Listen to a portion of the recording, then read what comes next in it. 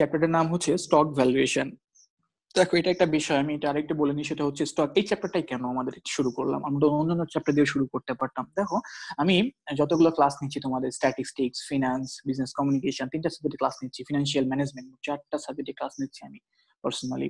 তো আমি কোন কোন চ্যাপ্টার গুলোকে বাছাই করেছি, যে যে চ্যাপ্টার গুলো থেকে 100% ইনশাল্লাহ ম্যাথ আসে, এরকম কিছু চ্যাপ্টার আছে যে চ্যাপ্টার গুলো করলে সব ডিপার্টমেন্ট, সব সেই ম্যাথ, এখান থেকে তোমরা ম্যাথ কমান পাবো। এরকম কিছু টপিকস, আমি এরকম কিছু চ্যাপ্টার আমি সিলেক্ট করেছি, যাতে করে যে তোমরা এই অনলাইনে ক্লাসগুলোতে তোমরা অন্তত কিছুটা বেনিফিটেড হও, যে এখান থেকে যা শিখে যাচ্ছ তোমরা, সেটা কিন্তু পরীক্ষা হলে সামান্য হলেও কাজে দেয়। এই জন্য কিন্তু খুব ইম্পর্টেন্ট চ্যাপ্টার গুলো আমরা এখানে বাছাই করেছি। সেই সেই ধারাবাহিকতায় কিন্তু এই চ্যাপ্টারটা বাছাই করা, stock valuation is one of the most important chapter of finance, যেটা যে কোনো ইয়ার বলো, যে কোনো সাবজেক্টের এই চ্যাপ্টারটা অনেক বেশি ইম্পর্টেন্ট। তো তাহলে আমরা শুরু করি আমাদের চ্যাপ্টারটা, স্টক ভ্যালুয়েশন। এটা বাংলা আমরা খুব ভালো করে খেয়াল করবো, স্টক ভ্যালুয়েশনটা কি অ্যাকচুয়ালি, এটা আমরা একটু বেসিক আলোচনা করি, বুঝে নিই। স্টক ভ্যালুয়েশনটা হচ্ছে, স্টক মানে হচ্ছে শেয়ার। আমরা খুব ভালো করেই জানি, যে অনেকেই জানো স্টক মানে হচ্ছে শেয়ার। একটা মূলধনের ক্ষুদ্র ক্ষুদ্র পার্টকেই কিন্তু আমরা, ক্যাপিটালের ক্ষুদ্র ক্ষুদ্র পার্টকেই কিন্তু আমরা শেয়ার বলে থাকি। আচ্ছা, তো এই শেয়ার অর্থাৎ যখন একটা কোম্পানি টাকার ফিনান্সিয়াল ক্রাইসিস অথবা ফিনান্সিয়াল ক্রাইসিসে পড়ে, তখন তারা কি করে, তখন তারা এই শেয়ারটা কিন্তু বাজারে বিক্রি করে। অর্থাৎ ধরে নাও গ্রামীণ ফোন কোম্পানি, খুব ভালো করে খেয়াল করো, আমি উদাহরণ দিয়ে বোঝাই। গ্রামীণ ফোন কোম্পানি বাজারে তাদের তাদের টাকার সংকট পড়েছে, তাদের টাকার প্রয়োজন, তারা বাজারে শেয়ার ছাড়লো। এখন এই শেয়ারটা কে কিনবে? আমি, তানভীর, এরকম পাবলিক, অর্থাৎ পাবলিক কিনবে। কিন্তু যখন আমি বা তানভীর বা তোমরা কেউ যখন এই শেয়ারটা, গ্রামীণ ফোন কোম্পানির শেয়ার আমরা কিনবো, তখন আমরা কি হয়ে যাবো বলতো? ওই কোম্পানির মালিক হয়ে যাব, তো অনার অফ গ্রামীণ ফোন কোম্পানি, তাই না? এটা কিন্তু অনেক বড় একটা বিষয়, তুমি মালিক হয়ে যাচ্ছ একটা শেয়ার কেনার মাধ্যমে। তার মানে তুমি যখনই মালিক হবা, you have you will have a lot of facility, অর্থাৎ তুমি অনেক বেশি সুযোগ সুবিধা সেখান থেকে পাবা। তুমি কি পাবা? সেখানে তুমি ভোটার অধিকার দিতে পারো, ভোট দিতে পারবা, বিভিন্ন মিটিং এ উপস্থিত থাকতে পারবা। সব থেকে বড় জিনিস সেটা হচ্ছে, কোম্পানি থেকে তুমি কিন্তু লভ্যাংশ পাবা। লভ্যাংশটা কিন্তু অনেক বড় বিষয়। অর্থাৎ গ্রামীণ ফোন কোম্পানি বাৎসরিক ভাবে যে প্রফিট করবে, সেই প্রফিটের মধ্যে তোমার ভাগ থাকবে। এটা কিন্তু অনেক বড় একটা ইস্যু। তো এই ভাগটা, অর্থাৎ তুমি যখনই কোম্পানি শেয়ার হয়ে যাবা, শেয়ার কিংবা মালিক হয়ে যাবা, তখন কিন্তু কোম্পানির ডিভিডেন্ড অর্থাৎ লভ্যাংশ তুমি পাবা। এই লভ্যাংশকে ইংরেজিতে আমরা কি বলি, ভালো করে খেয়াল করি, লভ্যাংশকে ইংরেজিতে আমরা বলি হচ্ছে ডিভিডেন্ড। এখন খেয়াল করি, এই ডিভিডেন্ডটা আমরা দুই ধরনের শেয়ার হয় কোম্পানি, একটা হচ্ছে সাধারণ শেয়ার, আর একটা হচ্ছে অগ্রাধিকার শেয়ার। সবাই ভালো করে খেয়াল করি। তো আমরা এই চ্যাপ্টারে, এই স্টক ভ্যালুয়েশনে কোন শেয়ার নিয়ে আলোচনা করবো, তাহলে আমরা একটু ক্লিয়ার হই। এই চ্যাপ্টারটা হচ্ছে স্টক ভ্যালুয়েশন, মানে শেয়ার ভ্যালুয়েশন, শেয়ারের মূল্যায়ন করতে হবে। শেয়ারের মূল্যায়নটা কিভাবে করব সেটা পরে আসি। তাহলে শেয়ারটা কি তোমরা কিন্তু ক্লিয়ার হয়েছে। তার মানে শেয়ার, যখনই তুমি একটা কোম্পানি শেয়ার কিনবা, you will be the honour of the company, তুমি ওই কোম্পানির কি হয়ে যাবা, মালিক হয়ে যাবা। দেন আসি এবার নেক্সটে। এখন তাহলে দুই ধরনের শেয়ার আছে, হ্যাঁ অনেক ধরনের, শুধু দুই ধরনের না, অনেক ধরনের শেয়ার আছে, বাট ইম্পর্টেন্টলি মেইনলি দুটা ধরনের শেয়ার, একটা হচ্ছে স্টক, কমন স্টক, আর একটা সাধারণ, কমন শেয়ার বা সাধারণ শেয়ার, আর একটা হচ্ছে প্রিফার্ড স্টক বা অগ্রাধিকার শেয়ার। তো আমরা এখানে কোন শেয়ার নিয়ে আলোচনা করব? সবাই ভালো করে খেয়াল করবো, এখানে হচ্ছে আমরা কমন শেয়ার নিয়ে আলোচনা করব। এই স্টক ভ্যালুয়েশন টোটাল চ্যাপ্টারটা, এখানে ম্যাক্সিমাম ম্যাথ গুলো হচ্ছে আমাদের কমন শেয়ার নিয়ে এখানে আলোচনা করব। ভালো করে আশা করি তোমরা বুঝতে পেরেছো। এখানে প্রিফার্ড স্টক নিয়ে কিছু ম্যাথ আছে, সেটা খুবই রেয়ার, এটা ম্যাথ পরীক্ষায় কোনোদিনও আসে না। এখানে সব কমন শেয়ারের ম্যাথ গুলোই আছে। তাহলে এখানে এবার খেয়াল করো, এবার আমাদের তাহলে এই চ্যাপ্টারের কাজটা কি হবে, এই চ্যাপ্টারে আমাদেরকে কি করতে হবে, এই চ্যাপ্টারে কি করতে হবে এটা বুঝতে হলে দেখো, আমরা সংজ্ঞাটা দেখো ভালো করে। সংজ্ঞাটা একবার ব্ল্যাক কালারে দেখো, ডেফিনিশনটা দেখো। Stock valuation is the process, একটা প্রক্রিয়া। ভ্যালুয়েশন মানে কি? মূল্যায়ন, মূল্যায়ন করতে হবে তোমাকে। এখন তাহলে stock valuation is the process, একটা প্রক্রিয়া অফ ডিটারমাইনিং, ডিটারমাইন মানে নির্ধারণ করা, নির্ধারণ করার একটা প্রক্রিয়া। কি নির্ধারণ করার প্রক্রিয়া? দ্য ভ্যালু অফ শেয়ার, শেয়ারের ভ্যালু বের করার, শেয়ারের মূল্য বের করার। মানে বিষয়টা এরকম যে গ্রামীণ ফোন কোম্পানি একটা শেয়ার আমি কিনলাম, কোম্পানি অন্য বা তোমাকে সব ধরনের তথ্য দেওয়া হলো, কত টাকা ডিভিডেন্ড, কত টাকা গ্রোথ রেট, ইটিসি অনেক ধরনের তথ্য তোমাকে দেওয়া হলো। তোমাকে বললো যে তুমি ওই শেয়ারটা কত টাকা দিয়ে কিনেছিলে, মানে ওই শেয়ারটার ভ্যালু কত ছিল, ওই শেয়ারটার মূল্য কত ছিল, এরকম কোন বিষয় তোমাকে শেয়ারের ভ্যালু বের করতে বলবে। আশা করি তোমরা বুঝতে পেরেছো যে এখানে কি কাজ করতে হবে। তাহলে কি করতে হবে? এখানে শেয়ারের ভ্যালু বা শেয়ারের মূল্যায়ন করতে হবে, শেয়ারের ভ্যালু বের করতে হবে, প্রাইস বের করতে হবে, ম্যাক্সিমাম মেথড। অর্থাৎ শেয়ারটা সম্পর্কে তোমাকে যাচাই বাছাই করতে হবে যে এই শেয়ারটার এই শেয়ারটার লাভ এত টাকা, এই শেয়ারটার প্রাইস এত টাকা, এই শেয়ারটার গ্রোথ রেট এত টাকা, এই শেয়ারটার লভ্যাংশ এত টাকা, এরকম বিষয়টা। অর্থাৎ শেয়ারটা নিয়ে আমাদেরকে ঘাটাঘাটি করতে হবে এক কথায় একটা শেয়ার সম্পর্কে। ওকে, নেক্সট এসে তাহলে দেখো, আচ্ছা দেখো, কমন স্টকের মালিকগণ কোম্পানি থেকে লভ্যাংশ পেয়ে থাকে। আশা করি তোমরা এই কথাটা আমি আগেই ক্লিয়ার করেছি। আমি গ্রামীণ ফোন কোম্পানির বা তান্ত্রিক গ্রামীণ ফোন কোম্পানির বা তোমরা কেউ যখন গ্রামীণ ফোন কোম্পানি শেয়ার কিনবা, তোমরা তখন গ্রামীণ ফোন কোম্পানি থেকে কি পাবা? ডিভিডেন্ড বা লভ্যাংশ পাবা, অর্থাৎ লাভের অংশ। সবাই ভালো করে জানি আমরা মালিকরা লাভের অংশ পাই। ওকে, এখন খেয়াল করো, সব থেকে ভালো, এইখানে অনেক ইম্পর্টেন্ট একটা বিষয়, সবাই ভালো করে খেয়াল করবো আমরা। দেখো, এই গ্রামীণ ফোন কোম্পানির শেয়ার যখন আমি কিনলাম, তাহলে গ্রামীণ ফোন কোম্পানি থেকে আমি লাভ পাচ্ছি। কিন্তু যেহেতু এটা কমন শেয়ার অর্থাৎ সাধারণ শেয়ার, তো কোম্পানি এই জায়গাটাতে এই কমন শেয়ার হওয়ার কারণে এখানে তারা কিছু শর্ত দিয়ে থাকে। যখন আমি শেয়ার কিনবো, আমি বা তোমরা যখন শেয়ার কোম্পানি গ্রামীণ ফোনের শেয়ারটা যখন কিনবো, কোম্পানি যে শর্ত দেয়, কি শর্ত? শর্তটা হলো যে ভাই এই বছরে আপনাকে প্রতিটা, ধরে নাও তুমি 10,000 শেয়ার কিনলে গ্রামীণ ফোন কোম্পানি, তো কোম্পানি তোমাকে বলবে যে দেখো ভাই, তুমি আমার 10,000 শেয়ার কিনলে তোমাকে প্রতিটা শেয়ার থেকে 10 টাকা লাভ দিব। কোম্পানি আমাকে বললো যে ভাই তুমি যে শেয়ার কিনলে, এই শেয়ার থেকে প্রতিটা শেয়ার থেকে তোমাকে 10 টাকা করে লভ্যাংশ দিব। হ্যাঁ, এই বছর 10 টাকা দিব, কিন্তু কোম্পানি আবার এইটুকু শর্ত দিয়ে দিল যে ভাই এই বছর 10 টাকা দিচ্ছি, কিন্তু আগামী বছর থেকে এই লভ্যাংশটা আপনাকে কমাই দেব, 8 টাকা করে দিব। এটা করতে পারে। আবার এটাও বলতে পারে যে এই বছর 10 টাকা দিচ্ছি, আগামী বছর থেকে এই লভ্যাংশটা 12 টাকা করে দিব। ভালো করে খেয়াল করি, তাহলে কোম্পানি চাইলে কি করতে পারে? এই ডিভিডেন্ডের সাধারণ শেয়ারের ক্ষেত্রে গ্রামীণ ফোন কোম্পানি বা অন্য যে কোনো কোম্পানি যদি চায়, তাহলে এই শেয়ারের লভ্যাংশটা কি করতে পারে? পরিবর্তন করতে পারে। অর্থাৎ এই বছর 10 টাকা লভ্যাংশ দিচ্ছে, আগামী বছর 12 টাকা দিবে বা 8 টাকা কমাই দিবে, কমাতেও পারে বাড়াতেও পারে। অর্থাৎ কোম্পানি চাইলে চেঞ্জ করতে পারে। অর্থাৎ সাধারণ শেয়ারের ক্ষেত্রে কোম্পানি এই অধিকারটুকু রাখে। বুঝতে পেরেছ আশা করি সবাই, যে কমন স্টকের মালিকের লভ্যাংশ যেটা দেওয়া হয়, এই লভ্যাংশটা কোম্পানি চাইলে কি করতে পারে? কোম্পানি চাইলে পরিবর্তন করতে পারে। বর্তমান বছর একটা দিচ্ছে, আগামী বছর একটা দিবে। আমরা যদি মনে করি করবো না, যদি মনে করে কোম্পানি যে না পরিবর্তন করবো না, যে কয় বছর শেয়ার আছে প্রত্যেক বছর 10 টাকা করে দিব, এটাও কোম্পানি চাইতে পারে। তবে চাইলে কোম্পানি পরিবর্তন করতে পারে। যেমন অগ্রাধিকার শেয়ারের ক্ষেত্রে কিন্তু এটা পারে না। কেন আমি বললাম এটাই পারে? অগ্রাধিকার শেয়ারের ক্ষেত্রে কিন্তু কোম্পানি প্রথম বছর যে লভ্যাংশ দেয়, পরবর্তী 50 বছর হোক 100 বছর হোক ওই লভ্যাংশ দিতে বাধ্য। কিন্তু সাধারণ শেয়ারের ক্ষেত্রে কোম্পানি এই পরিবর্তনটা করতে পারে, ইচ্ছা করলে পারে কোম্পানি। এখন খেয়াল করি, তাহলে ধরে নাও, আমি যেটা একটু ভালো করে খেয়াল করো, বর্তমান বছরে ধরে নাও গ্রামীণ ফোন কোম্পানি আমি শেয়ার কিনেছি, আমাকে বললো যে মিস্টার সাইফুল সাহেব, আপনি আমার শেয়ারটা কিনেছেন, কোম্পানি শেয়ার কিনেছেন, আপনাকে এই বছর আমি 10 টাকা লভ্যাংশ দিচ্ছি প্রতিটা শেয়ার থেকে, আগামী বছর থেকে আপনার লভ্যাংশটা আমি 12 টাকা করে দিব। লভ্যাংশটা বাড়াই দিবে, চেঞ্জ করবে। তাহলে একটু ভালো করে খেয়াল করো তো, আমাদের এখানে লভ্যাংশ দুইটা হয়ে গেল না? শেয়ারের লভ্যাংশ বর্তমান বছরের একটা কত, 10 টাকা, আর আগামী বছর একটা দিবে কোম্পানি কত টাকা, 12 টাকা। তাহলে বর্তমান বছরের লভ্যাংশ হচ্ছে 10 টাকা। আমি যদি এটা ইংরেজিতে বলি ট্রান্সলেট করে, তাহলে কারেন্ট ইয়ার ডিভিডেন্ড বলা যায় না, যে বর্তমান, কারেন্ট মানে চলতি বা বর্তমান, ইয়ার মানে বছর, ডিভিডেন্ড মানে লভ্যাংশ। কারেন্ট ইয়ার ডিভিডেন্ড 10 টাকা, আর আগামী বছর মানে নেক্সট ইয়ার ডিভিডেন্ড হচ্ছে 12 টাকা। তাহলে দুইটা এরকম যদি কখনো কোম্পানি চেঞ্জ করে, চেঞ্জ না করলে আমার কোনো সমস্যা নেই, যা দিচ্ছে এটাই, বাট যদি কখনো চেঞ্জ করে তাহলে ডিভিডেন্ড কয়টা হয়ে যাবে? দুইটা। একটা হচ্ছে বর্তমান বছর কারেন্ট ইয়ার ডিভিডেন্ড, আর একটা হচ্ছে নেক্সট ইয়ার ডিভিডেন্ড বা আগামী বছরের ডিভিডেন্ড। এখন তোমরা দেখো, এই জিনিসটা আমি এখানে লিখেছি, দেখো বর্তমান বছরে কোম্পানি যে লভ্যাংশ প্রদান করে, মানে মনে করো কোম্পানির লভ্যাংশ চেঞ্জ করবে, এই বছর যা দিচ্ছে আগামী বছরে সেটা চেঞ্জ করবে, তাহলে বিষয়টা কেমন হবে? বর্তমান বছরে কোম্পানি যে লভ্যাংশ প্রদান করে তাকে কি বলা হয়? Current year dividend. দেখো 10 টাকা আমি বলেছিলাম উদাহরণ, এটা কিন্তু 10 টাকা, এটা কারেন্ট ইয়ার ডিভিডেন্ড। এরপরে তাহলে আগামী বছর কি বললো, যে মিস্টার সাইফুল সাহেব আগামী বছর থেকে বা মিস্টার তানভীর সাহেব আগামী বছর থেকে আপনার কোম্পানির ডিভিডেন্ডটা 12 টাকা করে দেওয়া হবে। তাহলে আগামী বছরের ডিভিডেন্ড যখন চেঞ্জ হয়ে যাবে, তাহলে দেখো আগামী বছর যে লভ্যাংশ কোম্পানি প্রদান করবে তাকে বলা হয় নেক্সট ইয়ার ডিভিডেন্ড, মানে 12 টাকা। চেঞ্জ করে এটা 12 হতে পারে, 15 হতে পারে, 20 হতে পারে, এটা আবার কমতেও পারে, কিন্তু এটা কিন্তু কমে 8 টাকা, 9 টাকা, 7 টাকা, 6 টাকাও হতে পারে, মানে চেঞ্জ হবে।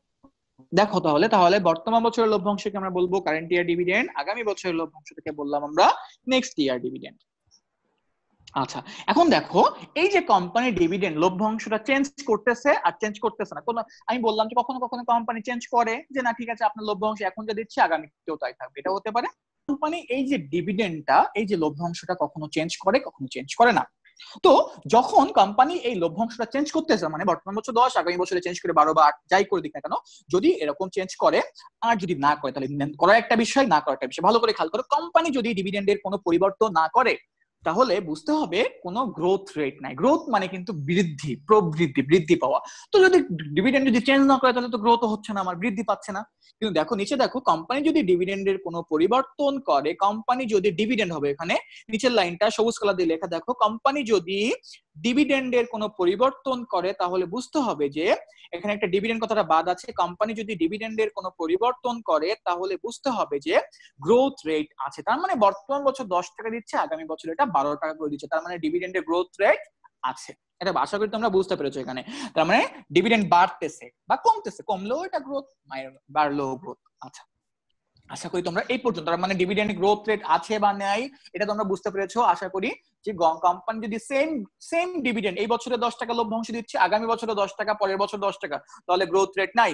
আর যদি কোম্পানি এই বছর 10 টাকা, আগামী বছরে চেঞ্জ করে ওটা 12 টাকা দিচ্ছে, তাহলে এটা গ্রোথ রেট আছে, তার মানে গ্রোথ হয়েছে ডিভিডেন্ডের। ওকে, আশা করি তোমরা এই পর্যন্ত বুঝতে পেরেছো। এখন এই চ্যাপ্টারে আমাদের কাজ কি? এই চ্যাপ্টারে আমাদের কাজ হচ্ছে এই শেয়ারের মূল্য নির্ণয় করতে হবে আমাদের ফার্স্ট স্টেপে। হ্যাঁ, বিভিন্ন স্টেপে বিভিন্ন কাজ করা লাগবে, এটা আমরা স্টেপ বাই স্টেপ শিখবো। বাট ফার্স্ট স্টেপে আমাদেরকে কি কাজ করতে হবে সেটা হচ্ছে আমাদেরকে কোম্পানির শেয়ারের মূল্য নির্ণয় করতে হবে। কমন শেয়ারের মূল্য, প্রাইস নির্ণয় করতে হবে। এখন এই প্রাইস নির্ণয় করার জন্য আমাদেরকে কিছু সিম্বল দেখে আসতে হবে, খুব ভালো করে খেয়াল করতে হবে।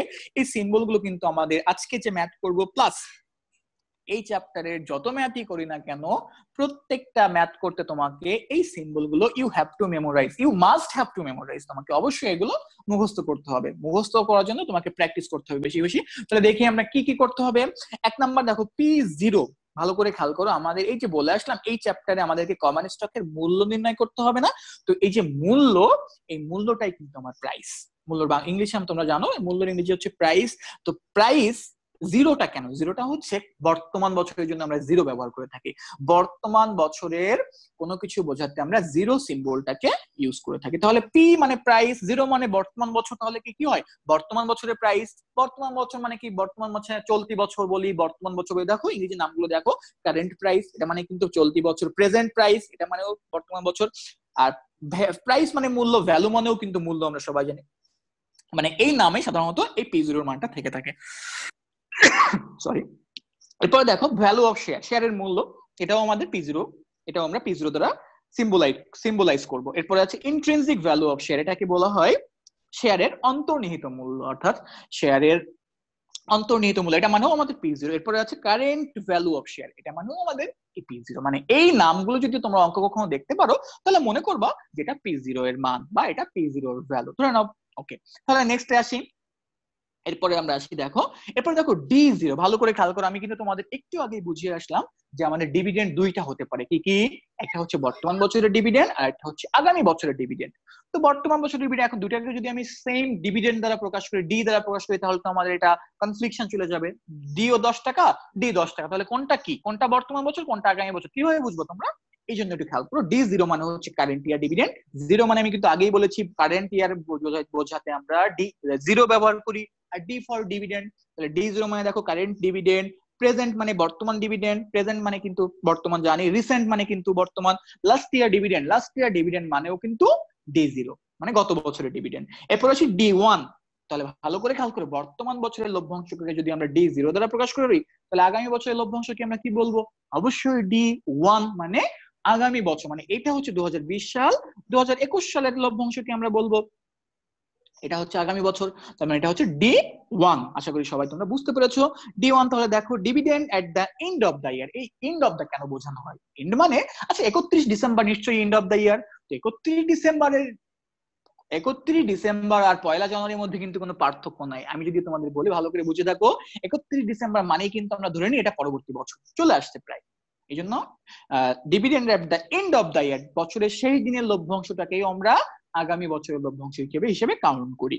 নেক্সট ইয়ার, এক্সপেক্টেড মানে দেখুন এই প্রত্যেকটার মিনিং কিন্তু আগামী, খেয়াল করো। নেক্সট মানে আগামী, এক্সপেক্টেড মানে প্রত্যাশিত, তো প্রত্যাশাকে আমরা বর্তমানে করি নাকি আগামীর প্রত্যাশাই আমরা করে থাকি। তো প্রেডিক্টেড মানে হচ্ছে পূর্বাভাস করা, ফরকাস্টেড মানেও কিন্তু পূর্বাভাস করা, মানে পূর্বাভাস কিন্তু আমরা আগামীর জন্যই করি। কামিং ইয়ার মানে যে বছরটা আসছে সেটা, তার মানে প্রত্যেকটার মানে কিন্তু আমাদের আগামী বছর, এবং আগামী বছরের লভ্যাংশের জন্য আমরা এগুলোকে D1 দ্বারা প্রকাশ করে থাকি। এরপরে দেখো KE, খুব ইম্পর্টেন্ট এটা। KE এটাকে বলা হয় কস্ট অফ ইকুইটি, অর্থাৎ শেয়ার যখন গ্রামীণ ফোন কোম্পানি বিক্রি করে, তুমি যখন শেয়ার কিনবা তখন বিভিন্ন ধরনের খরচ হয় কোম্পানির। এই খরচগুলোকে বলা হয় হচ্ছে কস্ট, এবং এটাকে সাধারণত শেয়ারের খরচ বলা হয়। শেয়ারের খরচ, এটা প্রত্যেকটা ম্যাথে তোমার কিন্তু এই কস্টটা লাগবে। এখন এই কস্টটা তোমাদের অঙ্কে তো তোমার বিভিন্ন নামে দেওয়া থাকতে পারে। সিম্বলিক্যালি এটাকে আমরা বলে থাকি KE, কস্ট অফ ইকুইটি। আচ্ছা, তো কস্ট অফ ইকুইটি শুধু, এটা আরো কিছু নাম থাকতে পারে। দেখো কস্ট অফ ইকুইটি নাম থাকতে পারে, এটার নাম, এটা কখনো কখনো কস্ট অফ ক্যাপিটাল নামে থাকতে পারে, কখনো কখনো এক্সপেক্টেড রেট অফ রিটার্ন নামে থাকতে পারে, কখনো কখনো কস্ট অফ কমন স্টক নামে থাকতে পারে, কখনো কখনো ইকুইটি ক্যাপিটালাইজেশন রেট নামে থাকতে পারে, কখনো কখনো ডিসকাউন্ট রেট, কখনো কখনো অপরচুনিটি কস্ট। এই সবগুলো নামে কিন্তু আমাদের এই কেইর মানটা, তার মানে এই কেইর মানটা কিন্তু তোমাদের ম্যাথ করতে এই কেইটা লাগবে। এখন এই কেইর মানটা তুমি কোথায় পাবা?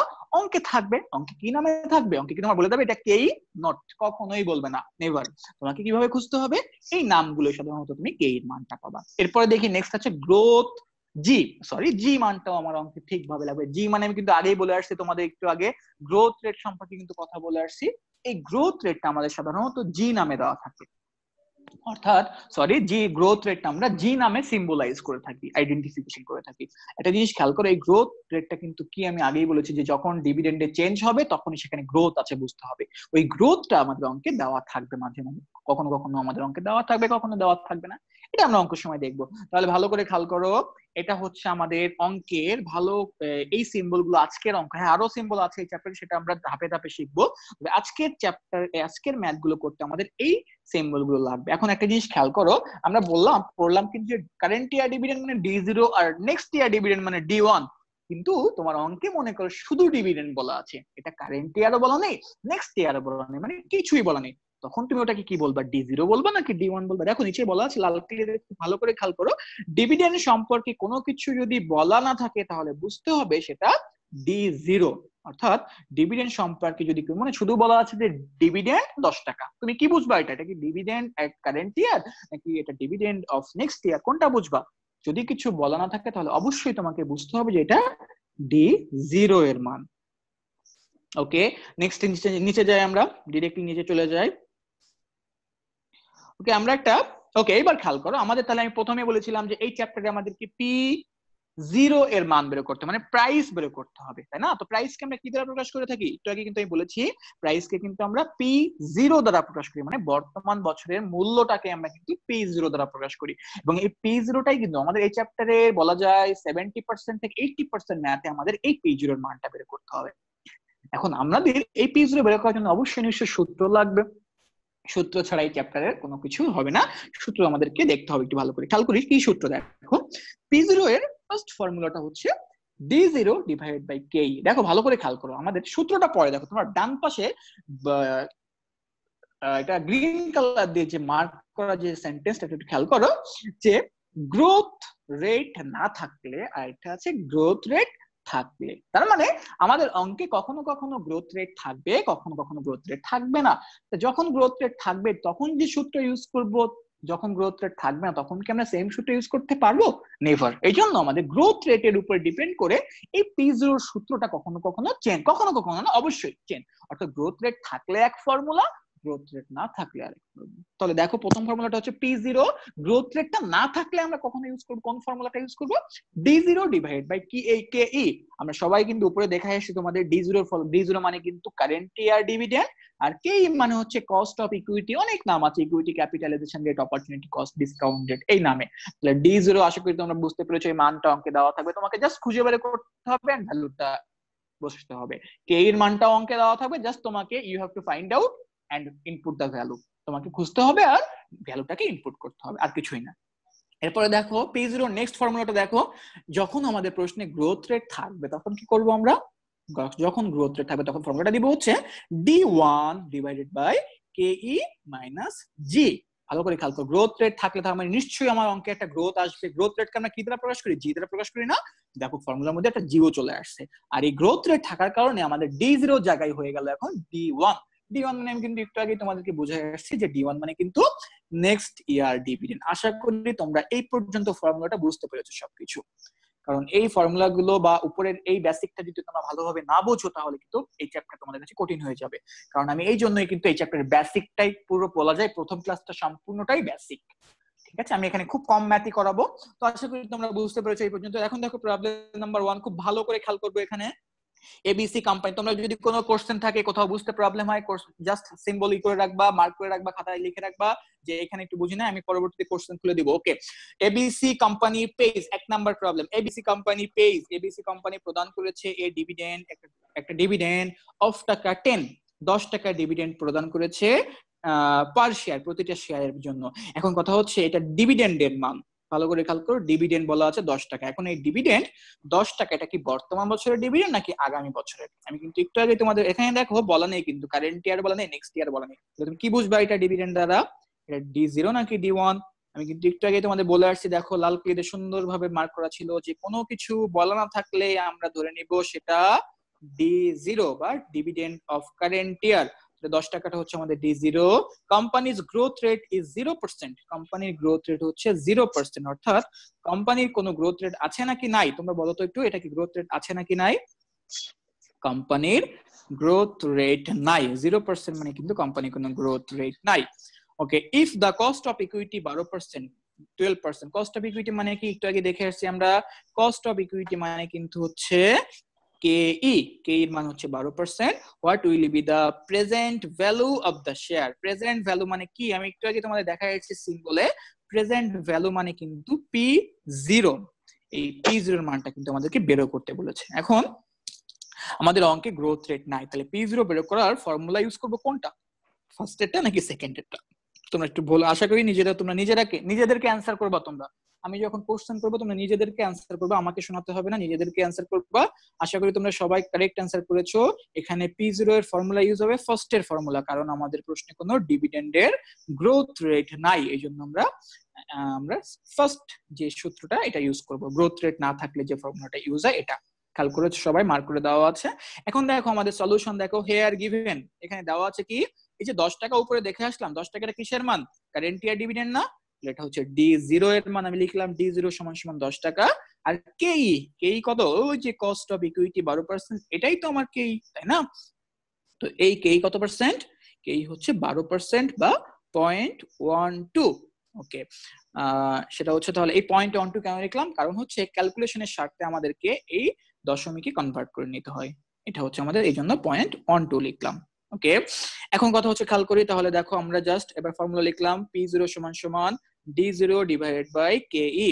ওকে, উপরে D0 এর মান হচ্ছে 10 টাকা আর নিচে KE এর মান হচ্ছে 0.12 সমান সমান 83 ভাগ করলে আসে 83.33 টাকা।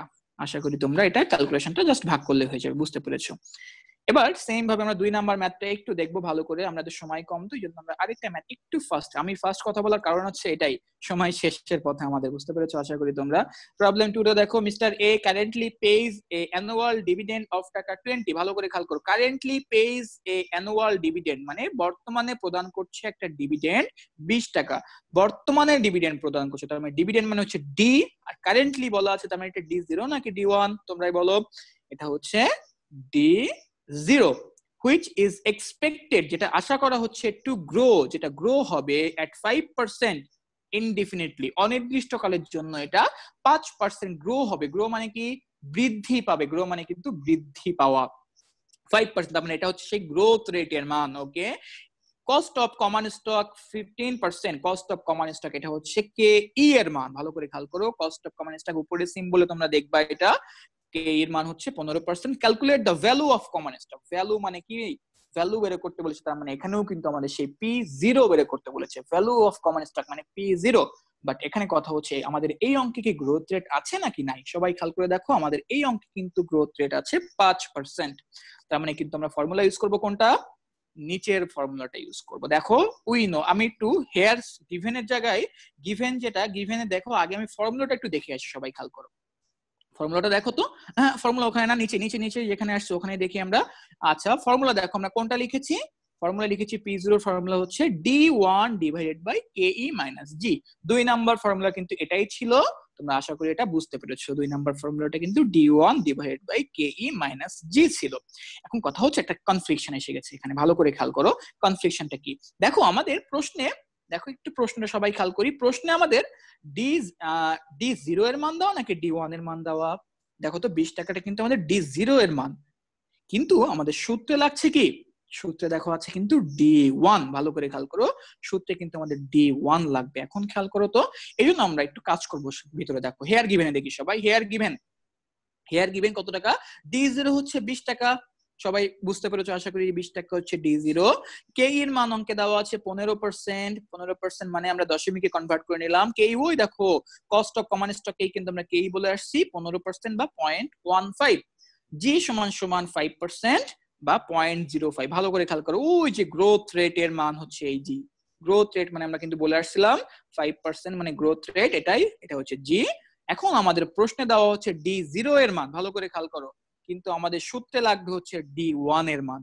তাহলে কি করব আমরা, এই D0 থেকে D1 টা বের করে নেব। কিভাবে, দেখো D0 থেকে D1 মানে D1 টা বের করার জন্য একটা ফর্মুলা ইউজ করেছি আমরা এখানে, সেটা হচ্ছে D1 সমান সমান D0 ইনটু 1 প্লাস G। এটা একটা ফর্মুলা, D1 বের করার একটা ফর্মুলা হচ্ছে D0 ইনটু 1 প্লাস G।